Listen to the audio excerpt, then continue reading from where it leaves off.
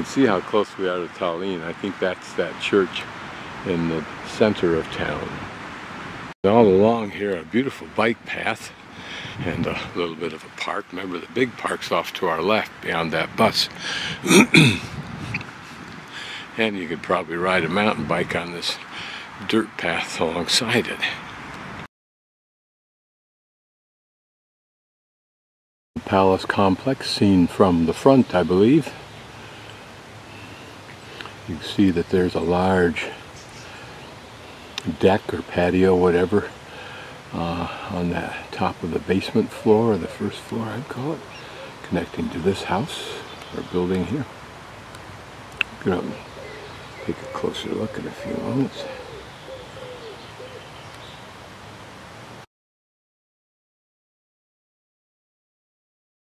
This is Amandus, A-M-A-N-D-U-S,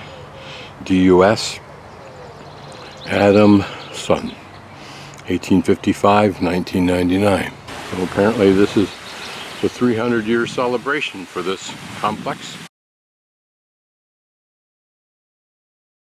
Tempting when you look at a palace to compare it to other palaces in other countries in other times, but it's a difficult thing to do if you're not very knowledgeable about the styles that were in vogue in each of those places at the same time.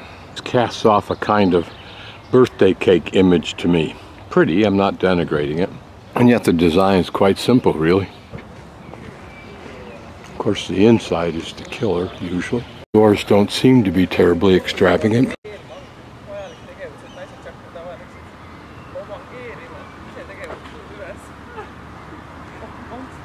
What's of course interesting is that this family, 300 years ago, controlled everything we're walking through today, and much more. The park was just his private enclave. Everything around it's probably for the sustenance of the place. It's a pretty palace. More so from the back than the front.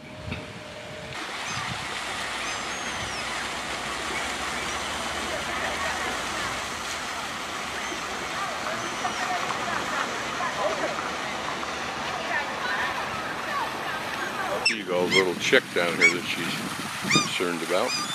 Mom and Dad are justifiably very concerned about little one.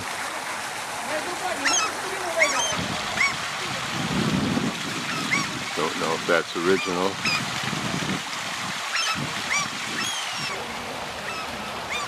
Over there is the children's park we passed in the very beginning of our morning jaunt.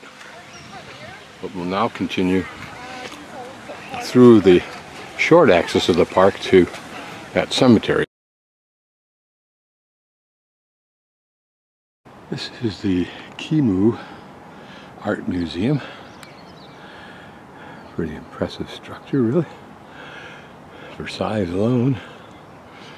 And there's some park art sculptures that we'll look at. I'll just walk by them relatively quickly.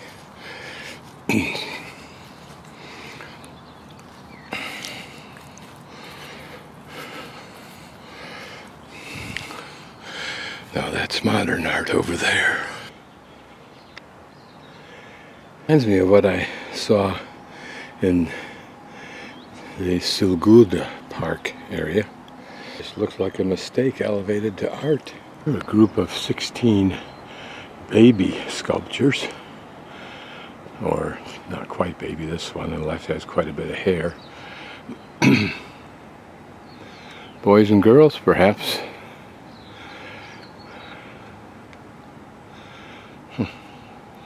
Phenomenal amount of effort compared to the time it would have taken a painting or drawing artist. He somehow cast. Maybe the back part is the cast part. Me, a person who knows nothing about modern art, much of it seems to be like wine. It has the attributes that you fantasize it has, and therefore the price that you fantasize it's worth. Climbed up a knoll and discovered this building, cut off seemingly from everything by roads. Wonder what it's for. This bridge overpass that I'm crossing over, you can see past downtown, beyond to the right, the old town. So we're far to the east of the old town. What this is Pae Park, P-A-E, or Pae Park, and it's a quarry that has been retrofitted as this very lovely water area or park for these residential buildings. This seems to be a very beautiful and relatively new centerpiece park for, again, new residential complexes around it. What a beautiful amenity. What's interesting is that lighthouse. Why? Probably from the coast. Is it possible this is a high point? Interesting that no swimming is allowed, and yet it looks like there's some beautiful spots to do exactly that.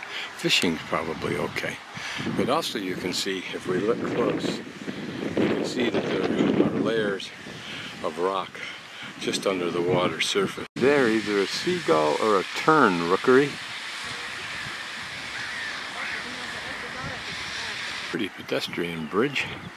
According to my Google Maps, right over there should be that cemetery, but it doesn't look like there's anything there except for those buildings.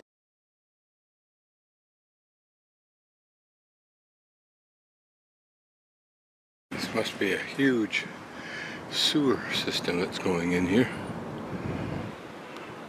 which is interesting considering the modest size of the town.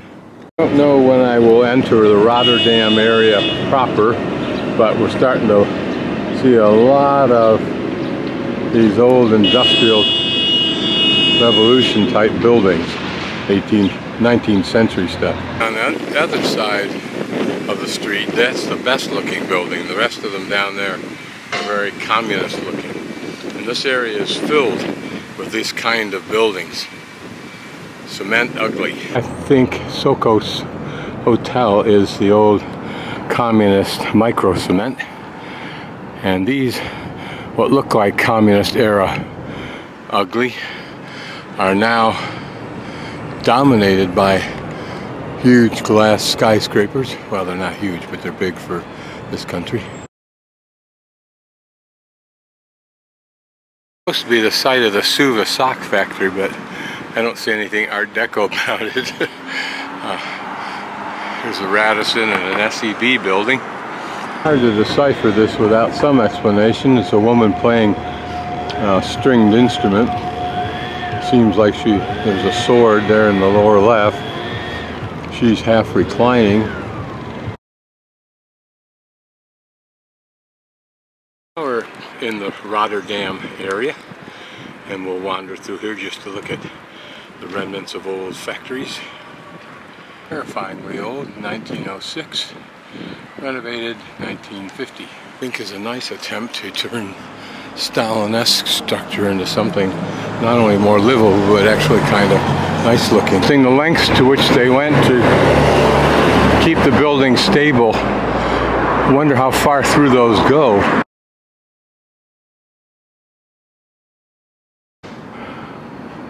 And we're going to see what's here. It's been turned into shops, restaurants, which is an ideal way to reuse such a building. This architectural detail.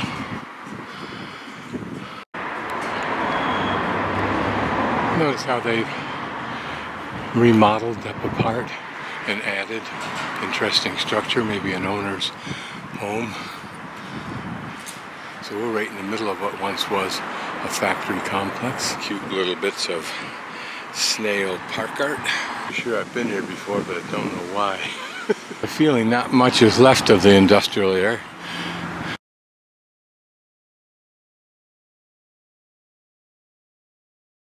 Actually is the Architecture Museum.